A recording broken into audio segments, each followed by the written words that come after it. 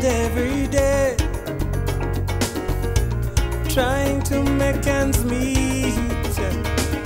Then you come by my way, and you're shuffling your feet. The news of the day, stories to tell. Karibu Rafiki, let's share the pain. Wash and set, I wash and set your hair. Ukinipa hadithi rafiki.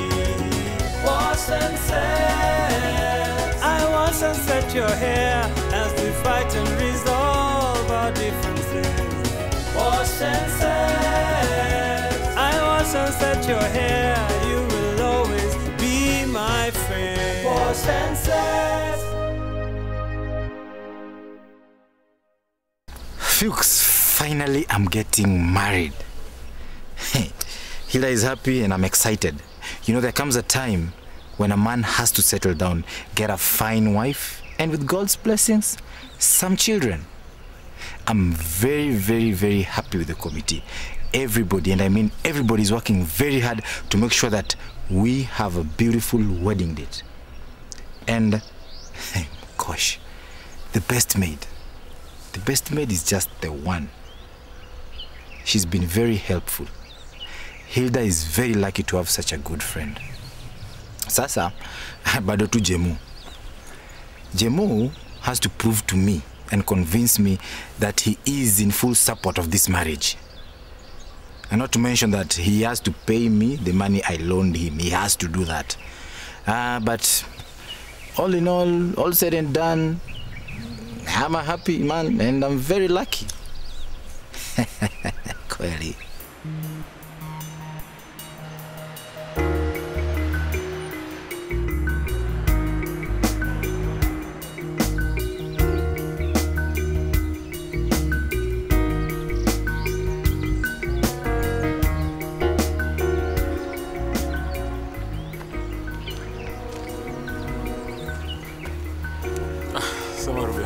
Sana kuzo mambo. Fiti mazee kwa hustle. No, na wax tu. Na speaking of hustling, manze Jemo, nataka zile doni nilikuwa. Pesa gani? Jemo, nilikupatia loan ukianzia business yako ya bar. I loaned you some money. Ngapi? It was in the region of around 20k. Usinijamishe. Lini? Yani unazitaka lini? Funny, eh? I mean, I need them the soonest possible. You know, I'm planning for my wedding, and I need the money. Yani wewe, unaenda kuoa alafu uja budget ya wedding. Unajua nataka na kujipanga. Sikiza Jeo, you are not the person to tell me about planning. Si wewe hata. Sasa unazitaka lini? Manze nikizipata by kesho asubuhi, naweza furahi sana. Sawa, hiyo ina noma. Nitakutumia kwa Facebook. Na joke, nitakutumia na M-Pesa, WhatsApp. Ama ile ujanja.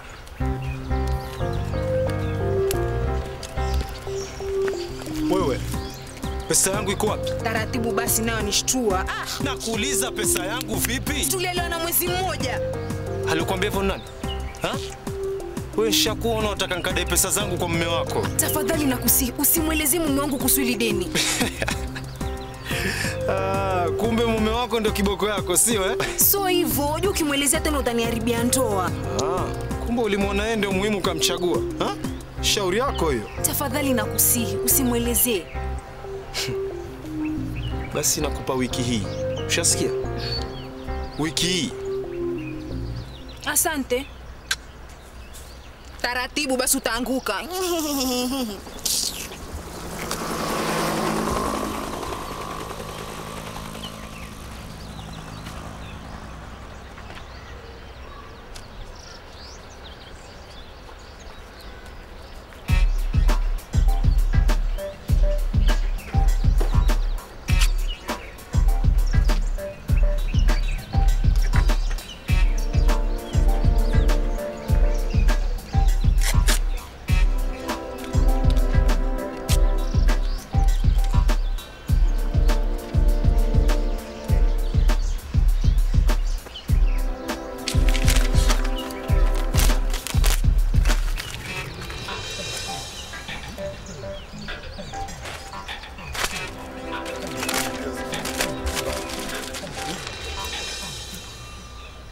Matilda, what are you up to?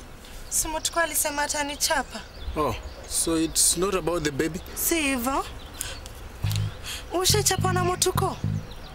Matilda, do you realize that you've lost a whole baby? Si mimi, si ni mwenye alimuiba. And since the poster does not have the baby's picture or your number on it, how do you expect to be helped? Si afadhali mimi nasaidia, Wewe umefanya. Sioni mimi nimeandika nitapea mtu atamgeta 5,000. A fool and his money are soon parted. Hey, Matilda. Unado nini sasa hapa? Putting up useless posters to find the baby. Alafu niulize, yaani kwani mtu yana cost 5k? Wewe sasa ndo tunalipangwa kwa salon bila commission. Lakini by the way huku kuna kamwizi. Unajua mimi na Jemo tumeibua breakfast. Now who breaks into a house to steal breakfast? Seriously. Probably it's Jemo who ate it all. Jemo on diet. Huyo ndiye aliba mtoto wangu. Sio hebu kuja unaonyesha chenye tutaongeza hapa hivi kwa hii poster. Hebu kwanza andika hapo wanted breakfast thief. This is ridiculous. Leave it now. Hebu andika Breakfast wanted breakfast thief. Inaandikwaje?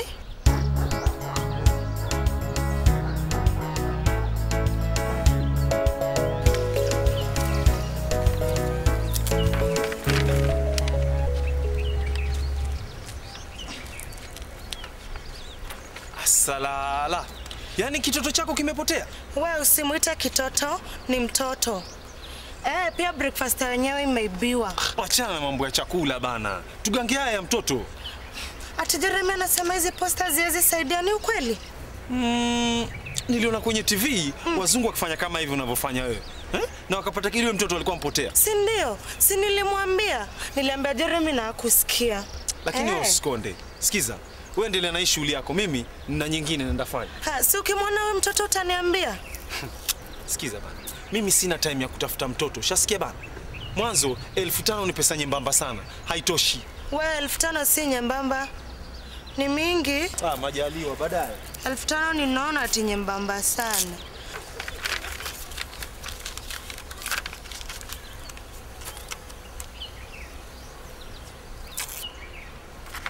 That was a really good shot we found there. Thank you. And thank you for helping me with my wedding shopping. Oh, really. Don't mention it.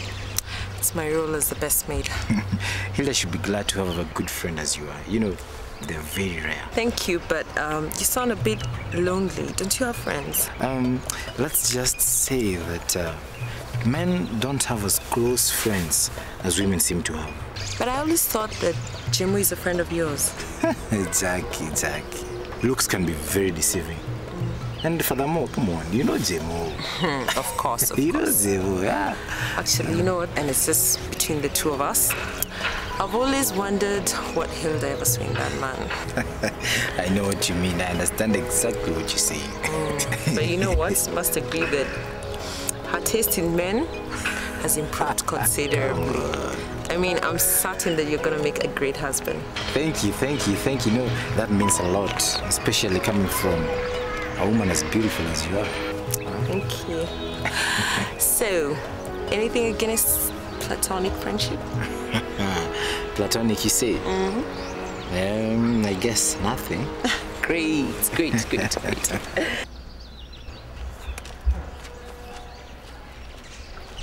Dula. Ni wewe? Ni mimi bana, mbona washangaa rafiki yangu? Nimetembea kidogo Nairobi. Basi mbona usiwatafute rafiki zako? Siwajua Nairobi bana, shughuli nyingi bana, biashara nini na nini. Kwa hivyo ni shughuli gani imekuleta Nairobi? Umekuja kufanya biashara ama? Tuseme nina nia kama hiyo rafiki yangu. Naam. Palipo na nia kuna njia. Kweli. Sasa rafiki yangu acha mimi niende manake nina shughuli nyingi pale mjini kidogo. Natumai utapitia kwangu ni kuandalie mapochopocho. Usiwe na wasiwasi rafiki yangu, nitakutembelea. Asante bwana. Nitakutembelea, usiwe na wasiwasi. Dula. Utaki nikupe directions za kwenda kwangu ama tayari unakujua? Sawa, wewe nieleze. Haya basi, ukifika kule mshoto.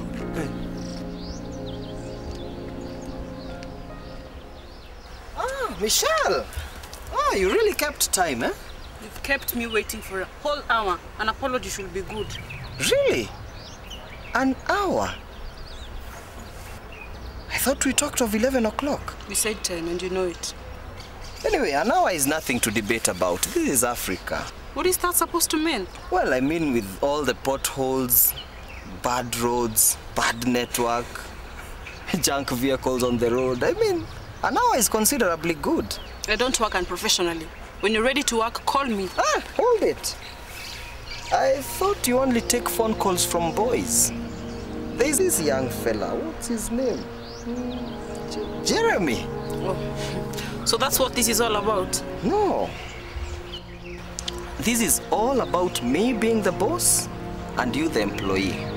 And the boss is never late. Eh? Put that in mind. You need to sign this. I thought you didn't work unprofessionally.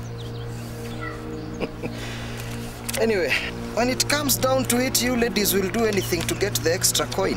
Where do I...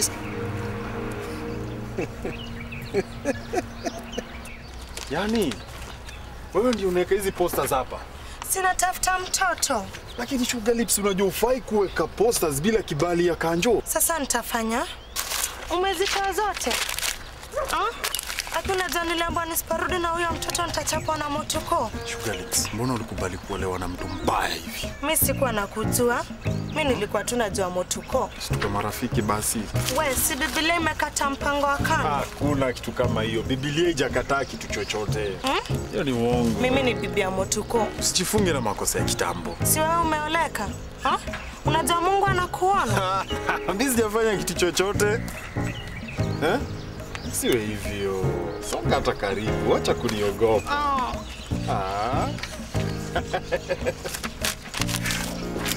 So did you get him to sign the documents I gave you? Well, I left them with him. What do you mean you left them with him? I mean, that was not the plan. You're not supposed to leave him with any documents. So what if he goes through them and discovers that they are fake? I know that was not the plan. But that's what happened. I mean, you're not sticking to the plan either. Oh, okay. So what does that mean? That means I saw you earlier on with the groom. So? We're just shopping for his suit. Well, from where I was standing, it seemed more than just shopping. Look, Michelle, I do not care what you think you saw, okay? It was just two platonic friends shopping together. Honestly. I'm beginning to have my own doubts about this whole plan. Come on, why don't you just do your part and I promise I'm going to give you a part of the complex. You know, the only thing I'm sure about right now is that we must make Lucas suffer. Great. Now you're talking. So, what's the next plan? So, how far has the poster nonsense gone? Imagine Kanjo amezitoa zote. I told you it wasn't a good idea. Now, if you combine it with Sue's fake story, what do you expect? Woi, imagine Kanjo atazirudisha zote. Kanjo ni beshte yangu. Look, Matilda, that guy just wants to have an affair with you. Be careful. He doesn't care about you. Na wewe unajali Michelle wako? Michelle wako? Matilda, we're just friends. I don't have any other motive. Kanjo aliniambia ati Biblia ikatai mpango wa kando. Ni ukweli? I can't believe you guys could have such a conversation. Najua ningejua Kanjo mbele ya kuja motuko, singekuwa poa. Matilda, they say grass is always greener on the other side. Nyasi gani? It's a wise saying. If you're not wise, you cannot understand. Maze, I don't know what's wrong with that Ruben guy. He has a lot of nerve. What happened this time? Imagine, he's asking me for the cash he loaned me to set up this place. I thought debts are meant to be paid back. Whose side are you on? Ruben obviously needs the money back to finance his wedding. I mean, how can you just start budgeting on debts? It's impossible. Well, what really is upsetting you? Listen, I'm just simply by your pesa, as I'm not going to support a wedding that I'm opposed to. You have no choice. I do, Stylipa. Well, be careful. Hilda might look at you as an enemy to Ruben, but by paying the debt, you'll make Hilda trust you more. You're right as usual. Lakini, nitatoa wapi hiyo pesa? Wewe, leta 10,000. Mimi sina pesa, niko tu na 5,000 za kupatia ule mtu atapata mtoto wangu. Wewe unataka hicho kitoto chako ama ukitaki? Kwani umepata huyo mtoto? Mbona tuelewani? Leta 10,000. Mimi sina 10,000, nina 5,000. Sawa, leta hizo 5. Hizo 5 zingine nitachukua baadaye. Haya, shika. Mtoto yuko? Baada ya dakika 20 tupatane pale nyuma matakatakani. Sawa? Haya, umepata mtoto? Tena usiambie mtu yoyote. Umesikia? Ukiambia mtu yoyote, kitoto chako kimepotea. Tumeelewana? Baada ya dakika 20. Nimekwambia dakika ngapi? 20. Ngapi? 20. Usinicheleweshe ndio uanze kuhesabu.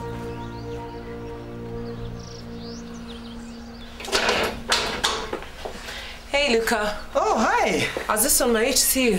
Well, we can go back in. No. This is fine. I was just dropping off these marketing documents. Well, I've noticed of late we don't spend enough time together.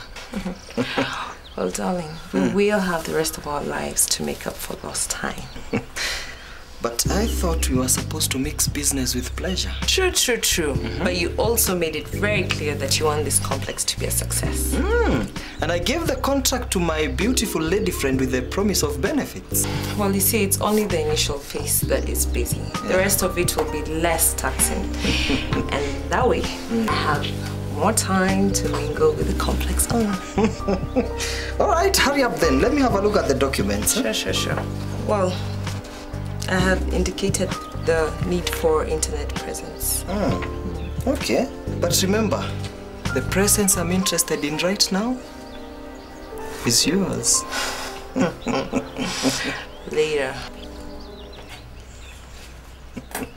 I've had such a long day. I'm sorry. Do you want to talk about it? Let's just say life is complicated. Well, you can say that again. As in, I don't even know what I'll do. Well, what's troubling you? Actually don't know whether to move on or to stop at this point. Look, once you've taken one step, it's easier to keep moving forward than go back. Is that what you're doing with your marriage? That's also what you're doing in yours.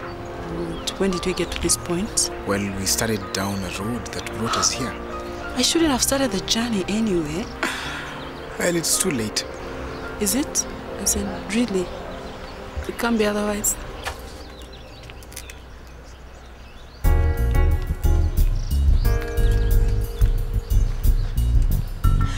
Shika. Aki, asante. Umeambia nani kwa ulikuwa unakuja hapa? Sijaambia mtu yeyote. Sawa. Nenda zako, biashara yetu imeisha. Lakini mtu kwa kiniuliza nimetoa mtoto wapi, nitamwambia? Mimi naona labda tuelewane. Usinitaje. Umesikia? Unajua mtu kwa atanichapa. Mimi sijui utamwambia nini. Bora usitaje jina langu, umesikia? Sasa unataka nimwambie aje? Mwanamke. Mimi naona tuelewane. Usicheze na mimi, umesikia? Usicheze na mimi.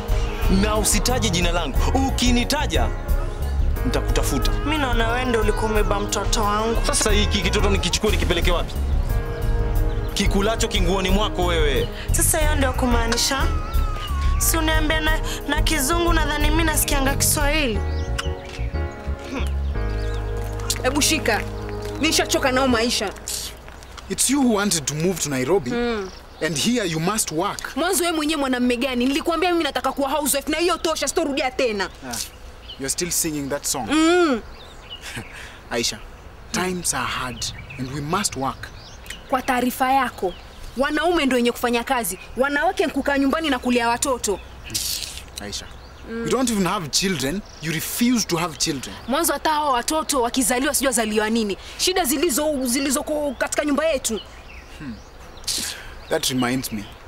I bumped into Dula. Dula nani? Dula, you must remember him, that Shylock from Coast.